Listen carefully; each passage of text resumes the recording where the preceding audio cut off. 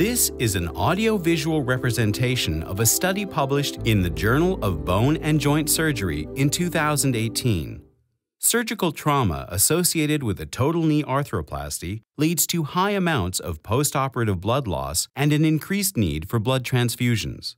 These transfusions put patients at risk for complications, such as blood-borne infections and circulatory overload.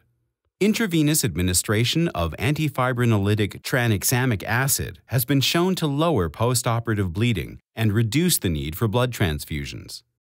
However, systemic administration of tranexamic acid has not been widely adopted for total knee arthroplasties due to a concern over thrombotic events such as deep vein thrombosis or pulmonary embolism. An alternative solution to avoid these systemic concerns involves the topical application of tranexamic acid to the joint surfaces prior to closure.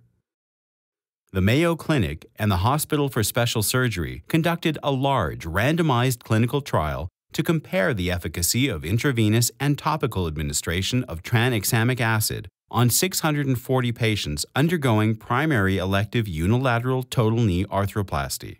All patients received the thromboembolic prophylaxis that was standard at their respective hospital, and the researchers tracked the patient's blood loss, drain output, transfusions, and complications. While the topical treatment group had greater calculated volumes of blood loss and drain output than the intravenous group, the clinically important result was that both groups had minimal blood loss, as well as thrombotic complication and blood transfusion rates of less than 2%.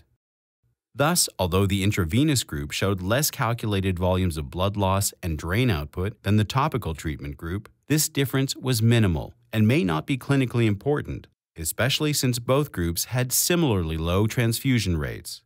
Owing to the low prevalence of thrombotic complications, the relative safety of one formulation over the other could not be definitively established.